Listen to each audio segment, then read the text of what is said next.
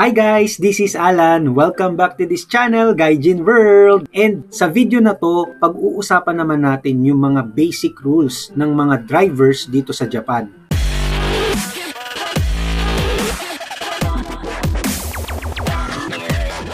So guys, review ito sa mga bagong kukuha pa lang ng mga lisensya para makapag-drive dito sa Japan, okay? Applicable dito syempre yung mga magka-Karimen at saka mag-Honmen. Kasi kung ano man yung mga lumabas na questions sa Karimen, most likely lalabas din siya sa Honmen exam, doon sa pinaka-final exam, okay? So yung summary ng pag-uusapan natin na to ay makikita ninyo sa website na yan. Ilalagay ko sa description box kung ano ang reference ko para sa video na to. Okay? So, maganda na ma-review natin to kasi for sure, lalabas yung mga iba dito. Yung mga content nito ay lalabas din sa exam. Okay? So, ano ba yung mga dapat i-pay attention natin pag tayo ay nasa kalsada? So, drivers and cyclists must keep to the left while pedestrians should keep to the right side of the road. Meron tayong photo kung saan makikita natin mga pedestrian na nasa sidewalk and then meron din nandito sa pedestrian mismo na dumadaan, and accordingly yung mga sasakyan either nasa left or nasa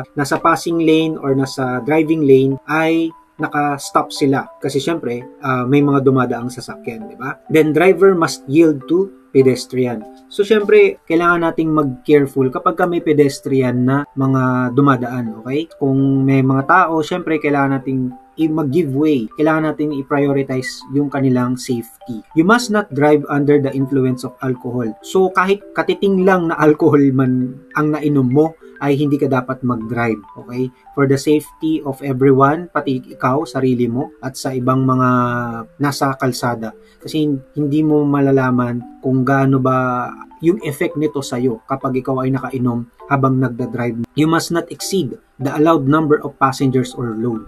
So, syempre, dito sa Japan, sa pagkakalam ko, dalawa yung klase ng plate number nila. May yellow and mayroong white. Okay? So, yung yellow and white. So, yung yellow ay limited lang siya to 4-seaters. Okay? Yung mga normal na sasakyan. And yung white plate naman ay 5 or more. Okay? Depende sa kaya nung sasakyan. So, kung yung normal lang na kotse, syempre, 5 lang ang pwede sumakay doon, huwag ka na mag-e-exceed doon. Pero meron nasa book kung ilan, may calculation yun kung ilang bata ang pupwede doon sa sa sasakyan. So, andito yan sa book. Okay, basahin ninyo. Ayan, nandito sa book yung computation kung ilang bata yung pwede. 2 bata, consider that isang adult na siya. Basahin niyo yung book na yon. And then next is, while driving a vehicle, you must not use a cell phone or be distracted by the car navigation system. Aminado naman tayo na may mga talagang matitigas ang ulo na habang nagda-drive ay hawak-hawak ang cellphone sa kabilang kamay and yung isa nakahawak sa manubela. Okay, so hindi naman talaga tama yun. Although may mga instances na, oo nga, kapag nakastop ka, saka ka mag-cellphone, diba? Kapag ka naghihintay ka lang ng green signal sa traffic light. And meron din naman tayong mga sasakyan na may navigation system, syempre. So, make sure na kung hindi man ito nakakabit na dun sa mismong sasakyan, kumbaga nakamount lang siya gamit ang isang katulad ng sasakyan namin. Dahil medyo old model naman yung car, wala naman talaga siyang navigation na nakakabit sa amin. Bumili kami ng stand ng aming iPad para yun yung maging navi. Pero make sure na hindi yun nakaharang doon sa pinakaharapan window kasi possible na ma-distract ka habang nagda-drive ka ng kotse. Next is, when you drive a vehicle, you must wear a seatbelt. Yan, never ever makakalimot na mag-drive or sumakay ng sasakyan, lalo na sa harap, nang hindi nagsi-seatbelt. So, meron silang rule dito na lalo na kapag nasa expressway ka, kailangan kahit yung nasa likuran ay mag-seatbelt. Okay? All passengers in the vehicle must also wear seatbelts. Ayan. So, para sa safety ng lahat, kailangan mag-seatbelt. Pero meron tayong rule na kung may disability yung tao or hindi siya komportable na mag-seatbelt, lalo na kapag may PWD or kung halimbawa buntis, wag na nating gamitin yung seatbelt. Siyempre, mag-take tayo ng precaution, lalo na pag nagda-drive tayo na may kasama tayong mga ganong situation, na nasa ganong situation. So, next is, when you drive with an infant younger than 6 years old, you must place the infant securely in a child seat. So, ito yung child seat na pang baby bed.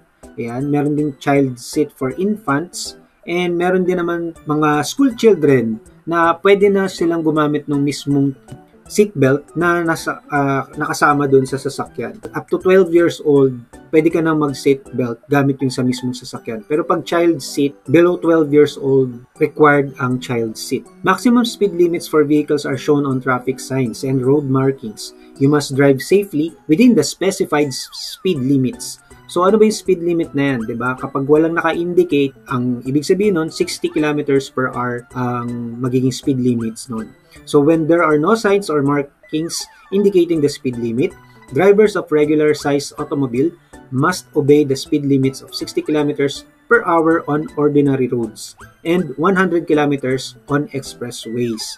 So proceed naman tayo dun sa mga road signs na very visible sa Japan. Okay? So, number 1, ayan, no? Itong road close to all vehicles. So, hindi ka talaga pwedeng dumaan dyan. Lahat ng type ng sasakyan ay bawal. Then, sumunod ay yung no overtaking. So, may dalawang klase to, no? Yung no overtaking at saka no passing. So, ito obviously, no overtaking. Hindi ka pwedeng mag-switch lane dun sa kabilang lane. Okay? Pag may, usually nakikita mo yan dun sa mga, yung may yellow lane na naka-paint doon sa pavement ba ang tawag nila doon sa road. Then ito, tomare means stop. So kapag ka nakita mo yan, kailangan mong huminto bago ka mag-proceed. Okay? So hindi ko to makakalimutan dahil during that time na ako ay nagda-driving exam, practical driving exam mismo, and kailangan mapasa ko yun para makapag-Honmen exam na ako. Although, dahil dito sa sign na to, sabi ng instructor ko, ay hindi ko daw to napansin, kaya instead na tumigil ako talaga, mag-stop ka, ang ginawa ko, nag-slow down lang ako, parang dahan-dahan na yung kotse na umaandar, and then nag-go ako. Kailangan completely stop. Once na nakita nyo to, stop talaga kayo, and mag-count ka na lang siguro 1, 2, 3, sa isip mo bago ka mag-proceed. Siyempre, check ka, lalo na sa mga intersection na meron ganyang sign, mag-check ka left, right, and then yung rear mirror, yun, saka ka umabante, okay? Then ito, drive slow. Siguro may mga madadaanan kang mga obstacles or may mga hindrance or may mga kung ano-ano mang nasa ahead sa'yo. Yan, kailangan mo mag-drive slow, okay? Then, ayan, dito naman tayo sa susunod, yung automobiles only. So, kapag kami nakita kang ganyan, sign, ang pwede lang dumaan dyan ay yung mga sasakyan. Pero merong ganitong klase din na sign na ang tao naman ang nakalagay, pedestrian only. So, bawal naman ang sasakyan. So, ito naman, ay no parking or stopping. So, kung makikita ninyo, mapapansin nyo ito, yung yellow lane or yung yellow dito sa pavement, dito sa daanan na to, ay straight. And mayroon lang siyang oras, 8 to 8. Okay? 8 o'clock ng umaga hanggang 8 o'clock ng gabi. So, ginagamit nila yung 24-hour na oras nila dito sa Japan. And sa ganitong sign, yung symbol niya na X is no parking or stopping. Then sa side naman na to ay yung no parking lang. And kung mapapansin nyo, ay yung side strip niya, ayan, hindi siya straight yellow line. Okay, so yun yung pagkakaiba nila. Then sa railway crossing ahead, ayan, so makikita nyo yung mga warning sign. Ang ibig sabihin ng mga yellow na sign na yan ay warning sign. So ibig sabihin, merong rail crossing na madadaanan ka. Then ito, very familiar din to, lagi makikita nyo sa exam. Yung slippery road na yan, hindi ito hangin, hindi ito malakas na hangin, kundi ibig sabihin ay yung daanan ay madulas, kaya mag-iingat. Then, next is no entry. Ayan, syempre, kapag ganyan yung sign, ay bawal pumasok. Then, sa ganitong sign naman, close to vehicles, hindi ka pwedeng dumaan din dyan. Okay? So, yung no entry, pagkakalam ko, pati tao, hindi ata pwede dyan. Yung no parking, ayan, no parking. Okay, same lang din siya doon sa taas kanina, okay? Then, ito naman, yung no U-turn. Okay, no U-turn. So, pag nakita mo yan, may mga markings din sa mismong road.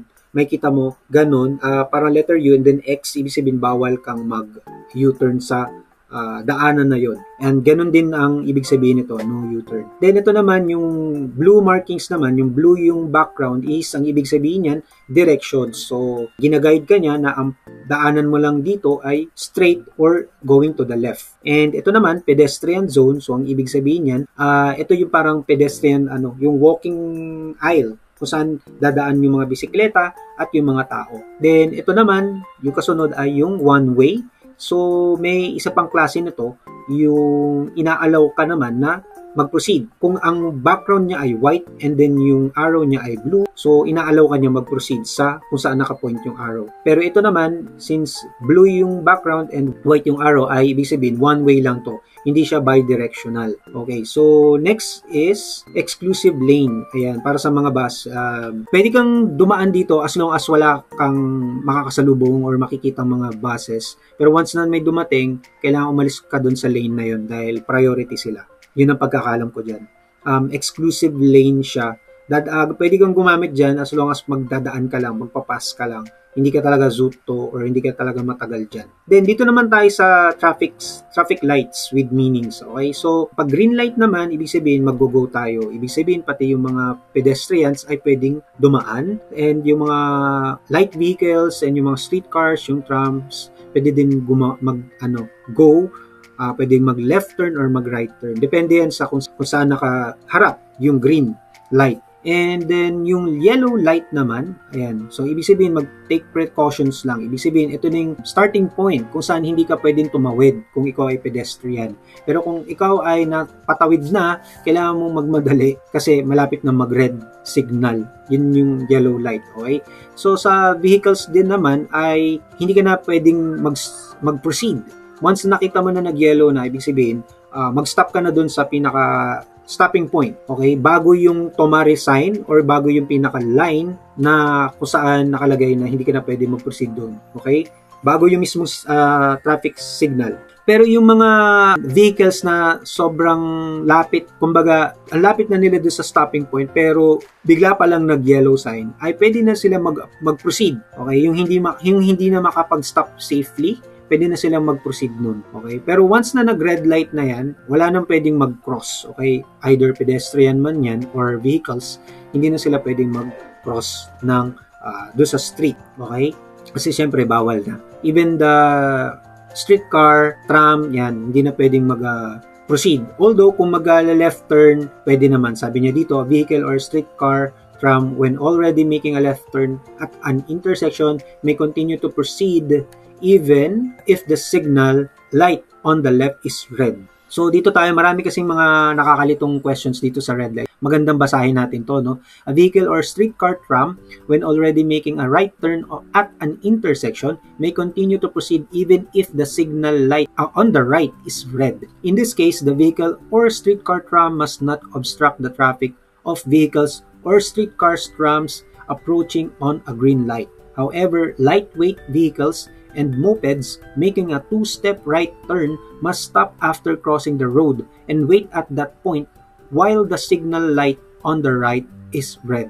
So, yung mga mopeds na two-step right turn ay meron din yan silang exclusive na sign. Okay? Kailangan sundin nila yon. Hindi sila basta-basta maggaganon. Yung liliko, kailangan nilang kumbaga sa point, kung may A, B, C yan, hindi sila pwede mag-AC. Okay? Hindi sila pwede dumiretso doon. Kailangan silang mag-point from A to B to C. Okay? Ganun yung kapag kami nakita ang sign for two-step right turn. Then sa green arrow light naman, okay, so ito yung mga usually makikita ninyo na traffic signal na merong arrow sa baba. So, hindi ibig sabihin na red siya. Kapag naka-indicate na umilaw yung green arrow, ibig sabihin ay kahit na red siya, pwedeng mag-right turn. Ito sa picture na to, pwede ka mag-right turn dyan kahit na red. Pero other than that, hindi na pwede. Okay, so sabi dito, vehicles may proceed in the direction indicated by the arrow even if the signal light is yellow or red. Vehicles may also make a U-turn when the signal arrow is indicating a right turn. However, in the case of a signal arrow indicating a right turn, lightweight vehicles and mopeds making a two-step right turn may not proceed. So, ito naman, yung yellow arrow light, so streetcars, trams may proceed. So, pang ano naman ito? Okay, tandaan natin guys, na yung green arrow ay para sa mga normal vehicles and yung yellow arrow ay para naman sa mga streetcars or trams. So, sila lang yung pwedeng mag-proceed sa direction indicated by the arrow even if the signal light is yellow or red. but pedestrians and vehicles may not proceed. Okay, so ito, may dalawang klase ng flashing yellow and flashing red light. So anong pinagkaiba ng dalawa? Pag flashing yellow ay ibig sabihin mag-take necessarily precautions yung mga dumadaang sasakyan and pedestrians. Pwede sila mag-proceed pero carefully passing. Okay, so pedestrian, vehicles, and streetcars, trams may proceed carefully, paying attention to other traffic. Pero pagka flashing red light naman, pedestrians may proceed carefully, paying attention to other traffic. Vehicles and streetcars, trams must stop at a stopping point before proceeding. So ayan guys, meron siyang mga pointers dito, no? Pag sinabi mong stopping point ay yung before an intersection. Okay, before an intersection. Kapag sinabing where a crosswalk, pedestrian crossing, or bicycle crossing lane is located close to an intersection, just before the crosswalk, yun yung stopping point. Okay, another stopping point is before crosswalk, pedestrian crossing, a bicycle crossing lane, or railroad crossing in places other than intersections. Then number 3, the point where the traffic lights can be seen in places other than intersections without a crosswalk, pedestrian crossing, bicycle crossing, or railroad crossing nearby. So yun yung point, no? Yung traffic lights, yun yung magiging stopping point mo before kapag walang mga crosswalk, pedestrian crossing. So pag sinabi mo namang vehicles, ito yung mga automobiles, mopeds, lightweight vehicles such as bicycles, carts, and trolley buses. Sa expressway naman, so meron silang driving on expressway dito. May naka-point dito na bawal ka once na papunta ka na sa expressway, papasok ka na dun sa mismong expressway, hindi ka basta-basta magjo-join. Okay? Hindi ka pwedeng mag-join dito. Kailangan dumaan ka muna dito and syempre tingin ka agad sa side na to, sa side mirror mo, bago ka mag-join sa kanila. Ayan, join sa expressway. So susundin mo tong blue arrow na to kasi bawal yun. Masyadong mabilis yung takbo ng mga sasakyan dyan, minimum of 80 kilometers per hour. So kapag dumire-diretso ka dyan at may makasalubong ka, aksidente na yun. Accelerate in the acceleration lane fully before merging into the main lane. So binibigyan ka ng time dito sa area na to para mag-accelerate. Okay? Hindi ka basta-basta dito dediretso. Okay? So ayan. When the maximum or minimum speed is specified with road signs and displays, you must not exceed or drive slower than that speed limit. You must not drive on the side strip or shoulder of the expressway. So, dun ka lang mismo sa driving lane. Okay? Driving lane lang. Hindi ka pwedeng magpunta sa side strip doon sa pinakagilid. Delikado. Using the passing lane only for overtaking. Okay? Use the passing lane only for overtaking. Okay, dito nadali kami dito, no? Stay in the driving lane. Kung napanood nyo yung previous video namin ni Kat, so nahuli kami ng pulis dahil ang tagal naming nagda-drive sa driving passing lane. Okay, sa passing lane. So kailangan mag-stay ka sa driving lane. Okay, driving lane. Tandaan natin yan. So, sabi ng pulis ay nasa 3 kilometers na yung inilayo namin. 3 kilometers na kami tumatakbo doon sa passing lane. So, pag sinabing passing lane, ito yung driving lane, ito yung passing lane. So, pwede ka lang gumamit ng passing lane kung ikaw ay mag-overtake. Okay, mag-overtake. Then, hindi ka pwede magtagal sa passing lane. Bumalik ka agad sa driving lane. Then, some areas have no service stations for long stretches. Refuel in advance. So, kapag nasa expressway ka, i-anticipate mo na yung mga pwedeng mangyari. Kaya dapat puno yung gas mo at ready ka. Okay? And kung magkakaroon man ng mga emergency, ayan, ito na yung mga emergency measurements nila. Breakdowns, kung magkakaroon man ng breakdowns, ay tumawag lang daw tayo sa number na ito. JAF Road Service Telephone Number 0570-00-8139 or abbreviated dialing number 8139. Medical assistance for injuries and sickness, tawag lang tayo sa 119. And for police for accidents and other incidents ay 110. So, I hope, ayan guys, I hope nakatulong tong video sa inyo. Parang fast review lang ito sa mga kukuha ng Karimen and Honmen exam and para sa mga bago pa lang magdadrive dito sa Japan. I hope na gustuhan ninyo at kung nagustuhan nyo ang video na to, please i-like ninyo and mag-comment na din kayo. I-share nyo na rin kung meron kayong mga experiences or may mga questions kayo about sa driving dito sa Japan. So, try nating sagutan yan, okay? And maraming salamat sa mga subscribers na patuloy na nanonood dito sa aming YouTube channel. And sa mga hindi pa nakapag-subscribe, mag-subscribe na kayo at i-hit ninyo yung notification bell para lagi kayong updated sa aming mga susunod pang mga latest videos na i-upload. Okay, so this is Alan. Good luck sa inyong exam kung magte-take na kayo ng exam. I hope makatulong sa inyo yung mga YouTube playlist namin. Meron kaming playlist for driving in exam na sa aming YouTube homepage. Check nyo yung playlist tab. Andun guys, access nyo yun. I hope na mapasa nyo ang exam. Okay, so thank you so much. This is Alan. I will see you on our next video. Bye!